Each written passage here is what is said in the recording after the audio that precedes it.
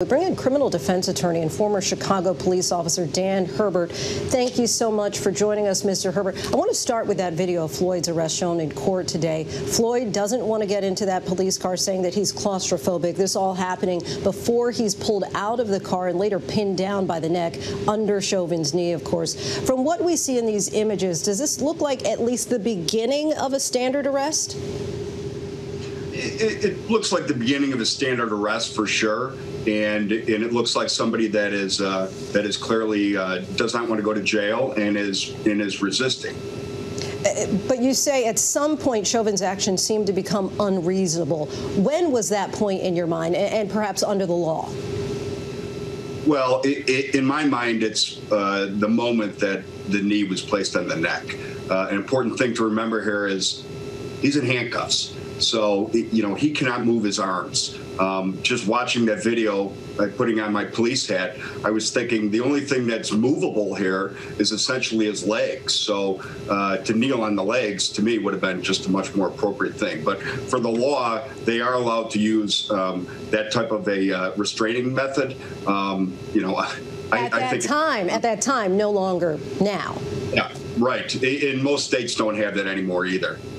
And the prosecution also showed video today of George Floyd in cup foods before his arrest, looking like he may be under the influence of alcohol or drugs. Walk us through why prosecutors would present video that arguably supports Chauvin's defense that Floyd was on drugs that day. It's a really good question, Lindsay, and I thought the same thing. And as I watched it, I think what the prosecutors were trying to do was to show that, that Mr. Floyd's aggression kind of ticked off these police officers. And because they were acting out of emotion, that's what caused them to do this. It wasn't necessarily for the restraining. It was because they wanted to essentially show him a message. And that was my thought on why they would play that.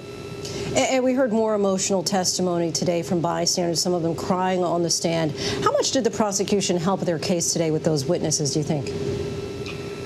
They really did. The more eyewitnesses that are there on the scene, that gives the state, the prosecutors, the ability to call those witnesses and, most importantly, replay the video. And they're allowed to do that because the defense has made the actions of the eyewitnesses central to this case. And also, they have those panoramic views of the outside of the store. And to me, I think they were trying to show that this was like a Norman Rockwell setting. It was not a violent situation at all. Defense attorney Dan Herbert, thank you so much. Appreciate your time and analysis. Thank you. Hi, everyone. George Stephanopoulos here. Thanks for checking out the ABC News YouTube channel. If you'd like to get more videos, show highlights, and watch live event coverage, click on the right over here to subscribe to our channel. And don't forget to download the ABC News app for breaking news alerts. Thanks for watching.